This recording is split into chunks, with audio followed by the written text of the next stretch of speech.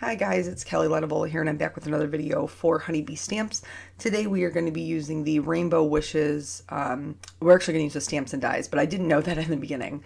The Fluttering by stamps, the Outdoor Builder stencils, and then the double stitched polygons. So here I'm including this. This is basically just how I remove the stacked dies. I had seen in Stamp Junkies where somebody had asked they weren't sure how to get them out, and I realized I never showed it just because I thought it was kind of common knowledge. This is a wire clipper. I bought it in the jewelry section of my craft store, and that works super well for me. You just want to make sure when you're snipping them that after you cut them, you get as close as you can to the... Okay, so I have my polygon die cut out here, and I wanted to create this look of kind of like a thunderstorm, clouds in the background. So what I'm doing is I'm using Hero Art's Unicorn Pigment ink, and I have a blending foam. This is just a, ink blending foam that I would use with any other color. This one I just tape to the bottom of my pigment ink, so that way I don't mix it up. Pigment inks do stay wet longer, so just be aware of that. You don't need a ton on your foam for it to show up on black paper. And I am just rotating the cloud stencil from this Outdoor Builder set. I started with the largest one in the back, and then they will get progressively smaller as I flip them over. I super love the way this piece came out. I think it would be awesome for like a night sky or a galaxy background. Maybe do some super heavy duty black, dark blue, dark purple, distress inking, and then do this on top of it. I think that would look wicked cool, so I may try that at a later date. But just working my way down the piece because I wanted there to be, I guess, kind of like the symbolism for this rainstorm, the sunshine, the rainbow, after it's all said and done. Why would I want all of this? Well, the last time that we talked, I told you that I was kind of struggling with making anything. My motivation, my creative juices were not flowing. And so Eric had suggested maybe making cards, specifically thank you cards for people, healthcare workers, grocery store workers, just anybody out there kind of on the front lines of this whole thing. And maybe with that motivation, it might help me to create. Back to the card. So I wanted there to be some raindrops, and in order to create those, I am using Perfect Pearls, and the color Perfect Pearls also adds a little bit of shimmer, which I'm never mad at. And so just going to do that. I picked up very little on the brush because I wanted very fine droplets. I'm going to set that aside to dry because, like I said, pigment inks do take longer to dry than dye inks. And I'm going to stamp my pieces parts out. I'm using 80-pound Nina Solar White cardstock and Copic Safe ink. Why ink? Why was that word eluding me? Whatever. So I'm going to stamp those out, and then I'm going to Copic color them. Nothing super special with the Copic coloring. Pretty much I broke everything down to 3 colors instead of 4. But other than that, everything is the same. Lightest to darkest, darkest to lightest. So anyway, he had suggested, making with a purpose. And that does seem to be helping. The other purpose that I'm making for is, as this extends on, I'm in Ohio. We're currently in a shelter-in-place order, and they just extended that through the end of April. So the next time the majority of people will be coming out of their houses will be in May, and that's if we have a handle on it by then.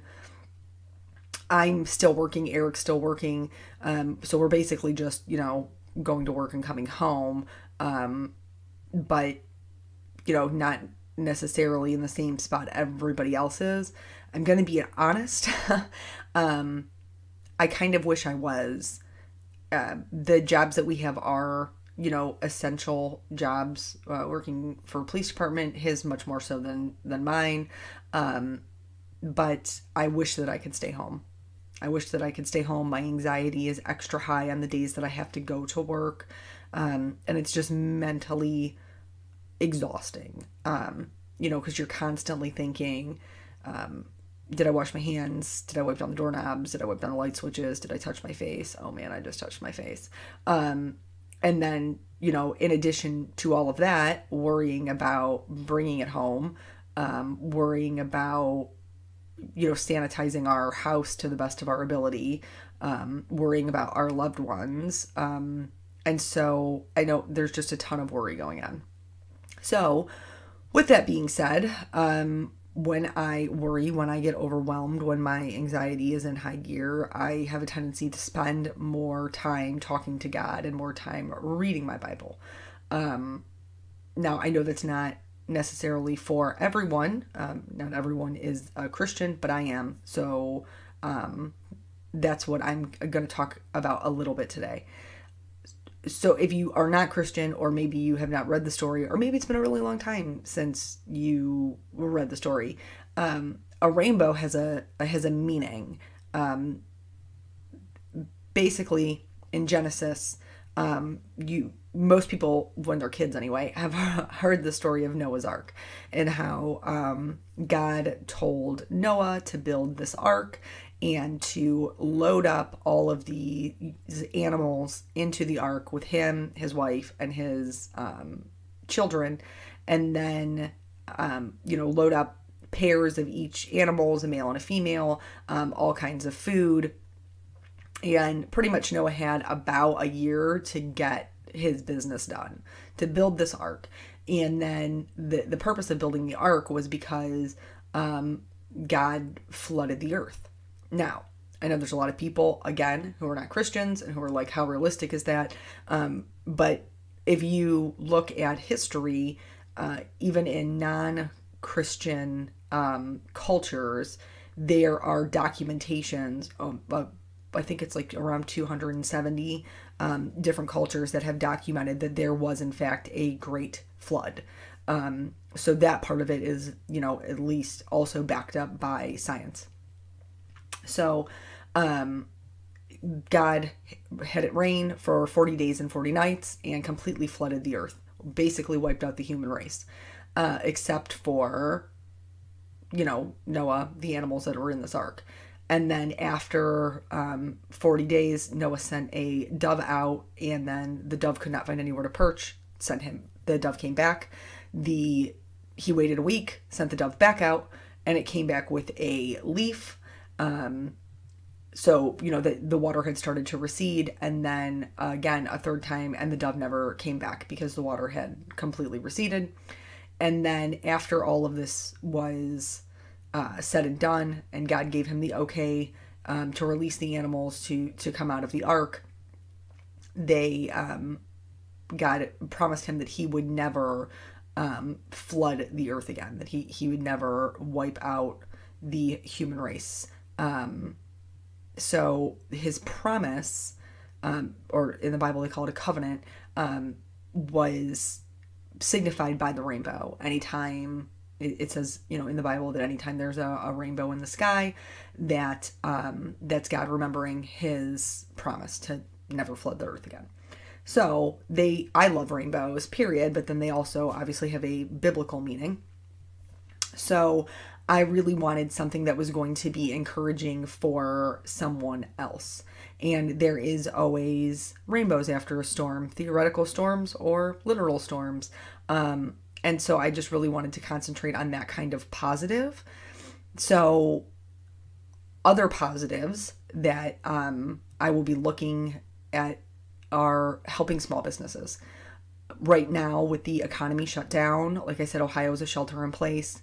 There are several small businesses that are being shut down that cannot operate. However, there are still some that can. So I know larger craft stores are, shut down due to these, non-essential businesses being open. However, a lot of stamp companies are actually based out of their homes. And so they are still able to ship. You are still able to support them. Now, I understand everybody is in, different positions.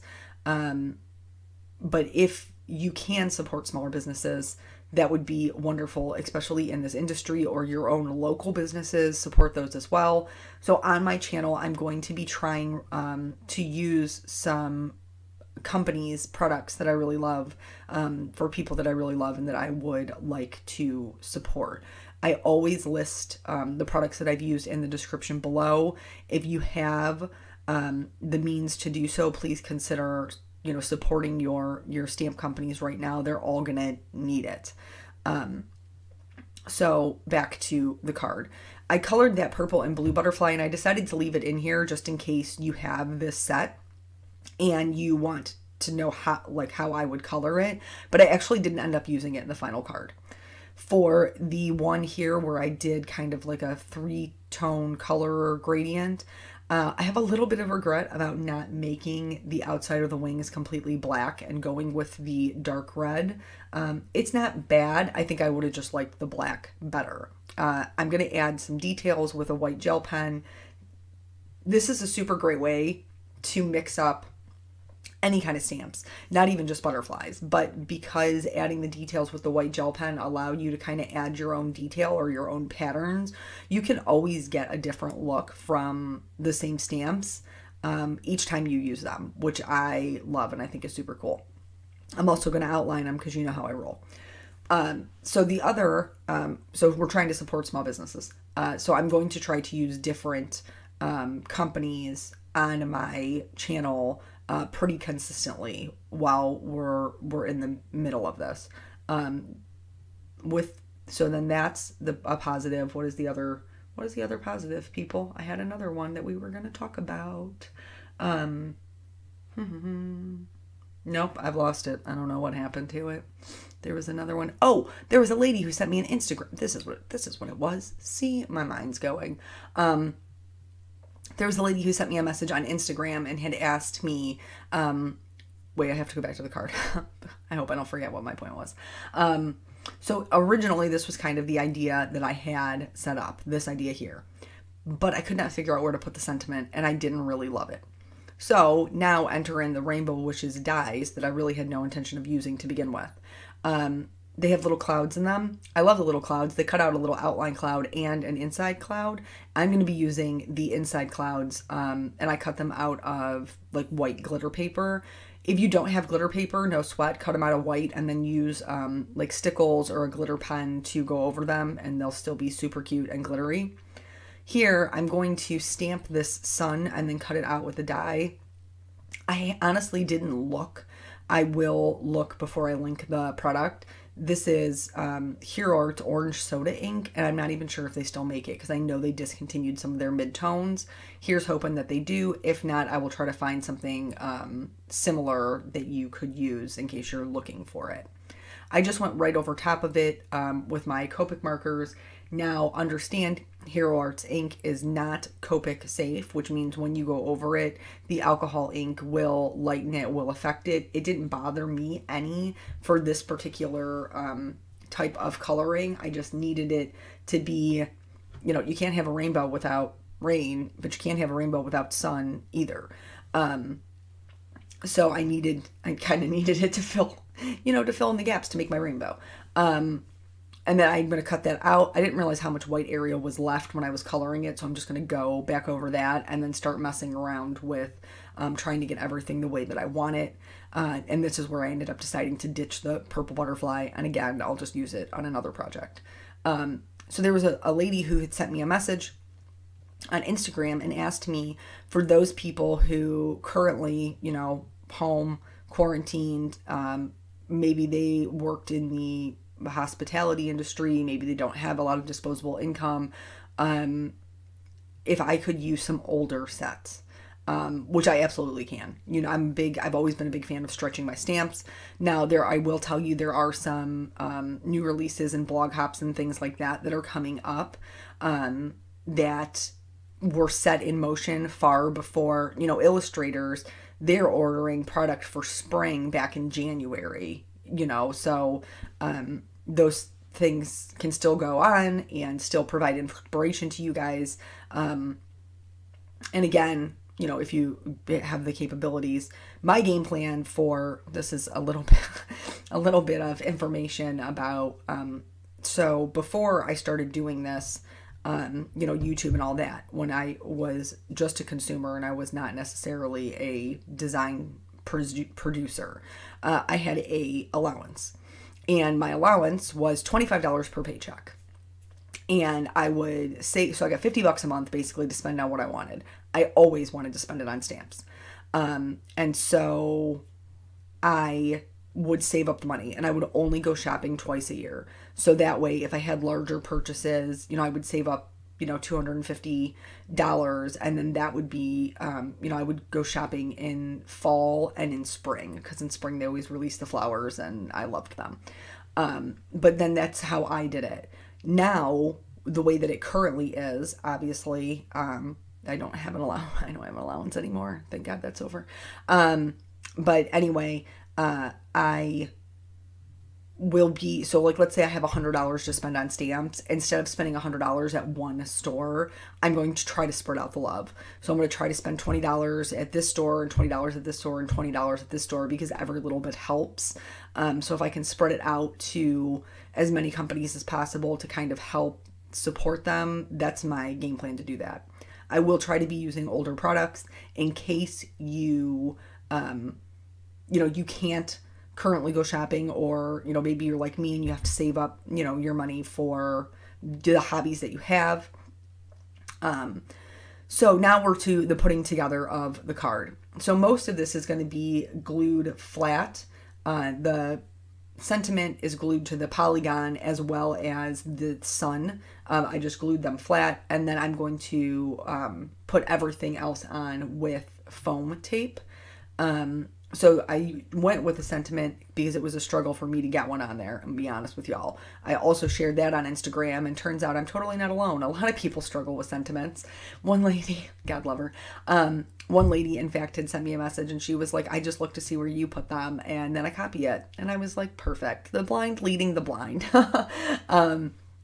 But so just kind of reworking my initial idea and just being adaptable. You know, we ended up with a card that I do like, and while it is not necessarily what I thought I would have when I started, I'm okay with it. I'm pretty good with it. It is a little bit different for me. It's a little bit more layered. You let me know what you think. And then this is just your friendly neighborhood reminder to be adaptable, especially in the current times. I think we're all going to have to accept, even after this is over, that life will probably never be exactly the same as it was. It will be different. And what do we know about different? Different doesn't mean bad. Different just means different. So here with the last little cloud, I realized, don't mind my quarantine hair there. Basically, it's just a curly top knot. It's pretty much, I've pretty much given up any effort of what I look like walking around like a bag lady is pretty much where I'm at. Mostly the makeup front is because I don't, when I wear eyeliner, mascara, stuff like that, I have more of a tendency to touch my eyes because my mascara is shedding or my eyeliner smearing or whatever. So in order to just avoid that out of habit, I haven't been really wearing any makeup. And my hair, I'm trying to embrace my God-given curly hair, which is kind of a challenge as well. But anywho, so this is the whole card. I'm just going to put some shimmer with the clear Winkostella on the rainbow, and then a little bit on the butterfly, and then that's it. I'm going to call it. So I will hopefully be seeing you guys a little bit more often, and I appreciate you watching all the videos. I would like you to pray for each other and keep safe, stay in your houses, and I will catch you in the next video. Bye.